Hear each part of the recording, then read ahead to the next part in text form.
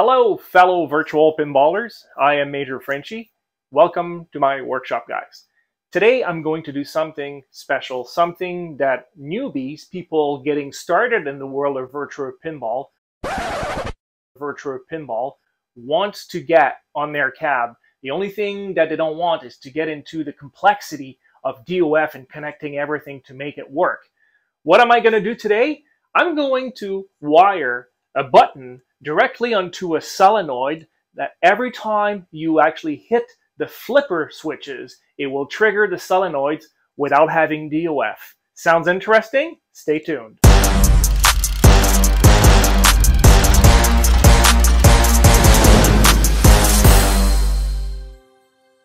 Installing force feedback on a virtual pinball cabinet adds a lot to the feel of playing and being immersive. If you saw my videos in the last couple of years, I installed pretty much all the toys available out there on a pinball cabinet, and I basically explained to everyone how it was done. Some people feel very intimidated by this. I get that. With today's installed, even a newbie will be able to add significant changes to the force feedback on a virtual pinball cabinet. We're going to use a board from Cleveland Software, and we're going to wire it to a 12-volt power supply in the cabinet and just connect this to the buttons of the flippers. And every time we're going to hit the flipper, it will trigger the solenoid. The beauty of this is that it will actually work with systems that are not even DOF native, which means if you play FX3, if you play Zaccaria tables, if you play standalone programs. For example, on the Legends pinball that I've started this projects with, it basically will add the functionality inside the Legends pinball by flipping the buttons and triggering the solenoids. The product I'm going to use today was actually designed by Philip at Cleveland Software. And let me just talk a little bit about what he does. That can be found at clevelandsoftwaredesign.com. Basically builds hardware for us, people that likes virtual pinball. Kungs or Us is a new channel that I discovered recently. He's good. He's actually got an interview with Philip, people that does good stuff for the community. It's worth mentioning, absolutely. On the site, he's got the solenoid flipper button control board, which retails for 55 bucks. He shows you basically the diagram, how it will connect to your devices. The one that we're going to use today connects exactly the same, even though the board looks different. Here's the board. The two pins here for the power supply. It's for the solenoids. On the other side, it is for the buttons. You're going to connect the two pins of the buttons on this terminal here. This one, the input, goes to the controller board. It can be a zero delay board, or it can be anything that basically controls the buttons. These 12-volt solenoid, they sound real good. The top screw here is going to be the positive, the ground, which is the bottom thing here. Now, this new version has a couple of new features, and it has the life extender built in. And I will get into why it's important in a few seconds. Also, you can see there's a jumper, and the jumper, it's a cool feature that Philip adds. It basically allows you to increase how much time the solenoid needs. By default, it's at 25 milliseconds, which is pretty fast, and then you can move from pin to pin basically up to 200 milliseconds. So if you're having issues it triggering or not, you can move that little red jumper. Why is this important to have this built in if you're gonna have your solenoid triggering? Because these take a lot of current. If you just use this without the life extender, without this, 12 volt, you would need 3.5 amp at about 30 watts. Like you hold the button for, let's say for a flipper, you would burn this in no time. And that's why we see so many of these burning in cabs, because they are not protected really, and they're not designed to fire constantly. This is the small power supply I'm going to use. Look how tiny that thing is. It's 12 volts, 2 amps, 25 watts. And if you want to run basically your 8 solenoids in your cab, you would need 3-4 amps at 12 volts, right? a 50-watt power supply would be sufficient to fire all your solenoids. Once you actually have the life extender, it will only use 1 watt for your solenoid, which is why he calls it the life extender. So the source is a 12-volt power supply, and the positive and negative of the power supply go here. Now on the other side, you got the solenoid, 12-volt positive and negative, goes to the positive terminal of your solenoid and the negative terminal of the solenoid. And here for the button, you send a wire to the signal and to the ground, and it will work.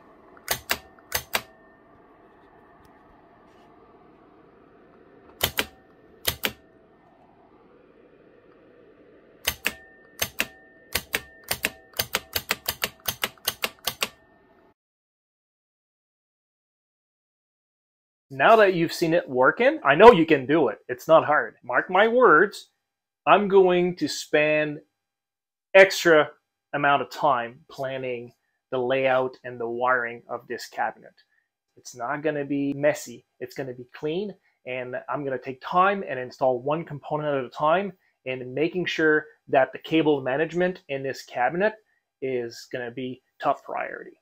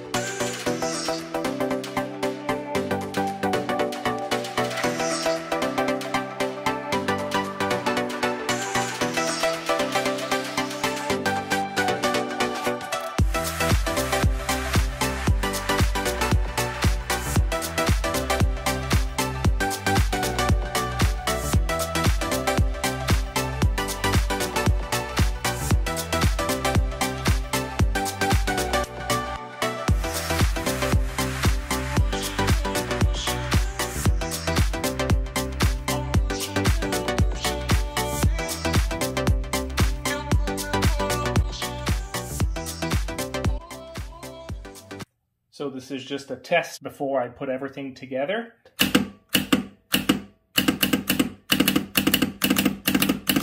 Oh my god, this sounds amazing, guys. I got the cable management tracks, so I ran the power 12 volt and the actual ground from this power supply here, which is going to be mounted here, and I'm going to do the same thing on the right side. Amazing! Actually, I'm going to do some wire cleaning.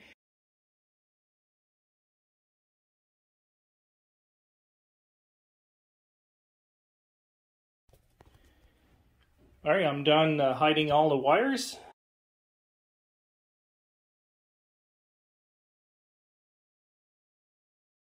I told you guys I was going to go crazy about cable management. So I even actually removed, they had, at Games actually had the wires here with the USB. I unscrewed this and I'm basically running the wire. So just if you're wondering, basically you can fish the wires across without actually seeing the wires, which will be very neat because we're gonna jam pack this thing, guys. And we're finally done. This mod took about, I would say, 2.5 hours, and I had to actually run the 12-volt power supply, which adds a little bit of time, but installing the boards are fairly simple. So now, when I press this, so we're going to do some gameplay.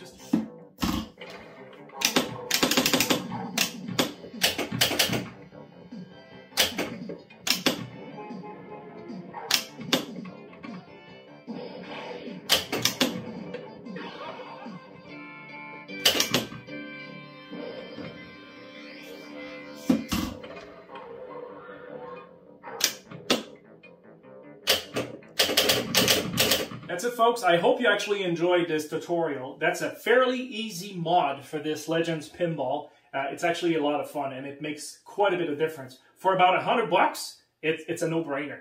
So, guys, thank you very much for being with me. Follow us on Virtual Pinball Chat on the Discord channel. We got over 7,000 members. We actually answer questions for Pinup Popper, for Legends Pinball. We have our dedicated channel in here. So come and join us. Thank you very much.